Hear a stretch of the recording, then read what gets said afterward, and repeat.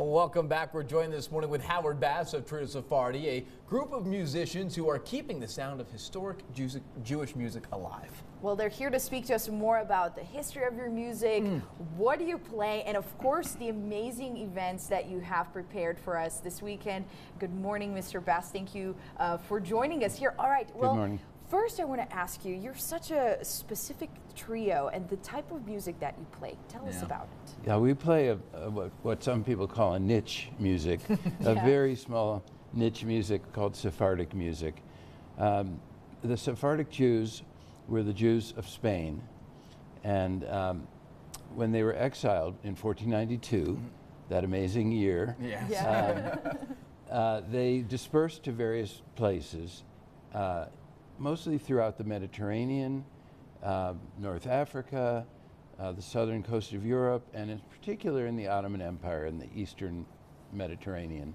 And they took with them very little. They were not allowed to take their material goods with them for the most part. So what they took with them was their material culture, their music, their language, their customs, their religion. And in these new places where they settled, they kept a lot of those traditions alive. And so we're playing music that comes from those communities that existed for 500 years following the expulsion. The music is, the songs are sung in a language now called Ladino, which is Jewish Spanish. Okay. Jewish Spanish, sometimes known as Judeo-Espanol. What calls you to Sephardic music? You know, it is, like you said, a very niche sound. It's a niche community. What drew that to you guys to that sound? I think the main motivation for all of us, we had various connections to the music in different ways. Through, for example, for me and for Tina Chansey, early music was our sort of our meat and potatoes for a long time. Susan came to it from more of a folk tradition. Okay. And where we sort of came together was really through a woman named Flori Jagoda.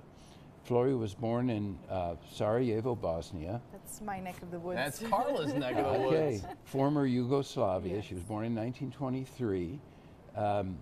She grew up in a very close-knit musical family where she began to learn songs at an early age from her grandmother, her Nona.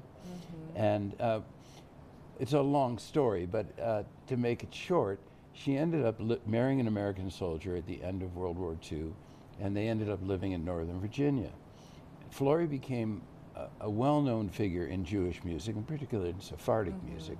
She was known as the keeper of the flame of Sephardic music. And I got to ask you real quickly, you are performing here real quickly for our viewers. Yes. Where are you guys performing and when? Okay, tomorrow night, Saturday night, we're playing at the Sunset Parlor at 8:30 p.m.